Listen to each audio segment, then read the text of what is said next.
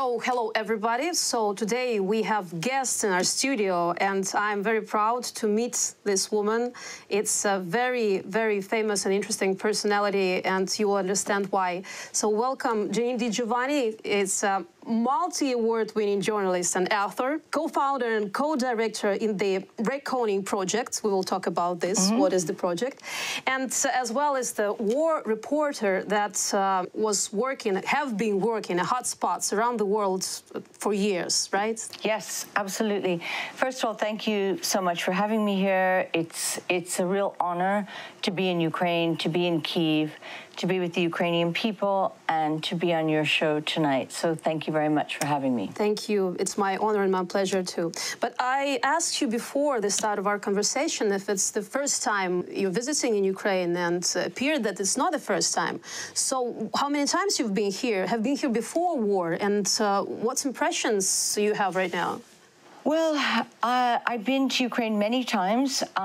As the executive director of the Reckoning Project right now, what I am focused on with my team, which is led by Natalia Humeniuk in Ukraine, and Peter Pomerantsev, who is a Ukrainian-born British journalist and academic, we are documenting war crimes inside Ukraine, and we are verifying them and helping to build cases for prosecution, as well as also making long-format stories and films to counter Kremlin disinformation, so that we basically can tell the truth of what is happening here.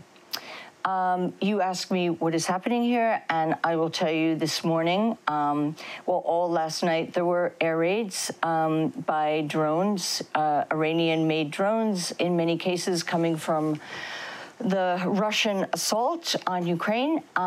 So this is, of course, something very terrifying for the population, very cruel, because the purpose, one of the systematic attempts by Vladimir Putin is to terrify the local population. Today, around noon, there were more rocket strikes, which basically is a way of trying to take a hold of Ukraine. So since the full-scale invasion in February 2022, what the Reckoning Project and what I work on is to document these kind of crimes, the systematic attacks on civilians, but also torture, deportation, forcible abduction of Ukrainian children to Russia. Generally, Putin's strategy for the Russification of Ukraine, or his attempts at the Russification of Ukraine. We will talk a little more detail about this project and how you do your job in deoccupied cities. But now it's interesting for me if you manage to speak to the people of free cities of Ukraine. So their attitude, like we talked now before our interview, how accept the Ukrainians all these missiles attacks during more than all year. And the more interesting for me, how do you see, what's the point? I mean, what's the aim of Putin? It's like doing the same stupid thing and waiting for another result. And it's a lot of money that just spread into air by Russians. So you made 2 points. One is the normalization of the war. And that's a terrible thing, because people now, it's 16 months into the war.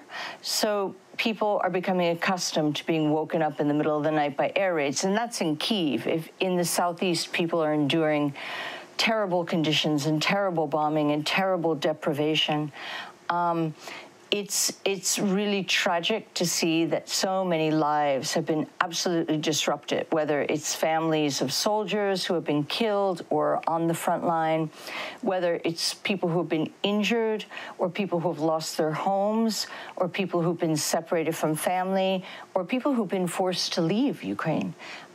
It's very painful to be in exile when your country is at war. And you know perhaps you've left because it's safer for your children or for your elderly parents, but in fact, anyone who is driven away from their home because of war is incredibly a very painful position to be in. What is the point of this war? Well, only Mr. Putin can answer that, but I would like to take a guess. He wants to conquer Ukraine. He wants to subdue the Ukrainian people who have fought so hard for justice, democracy, freedom for so many years. He wants this land to be his.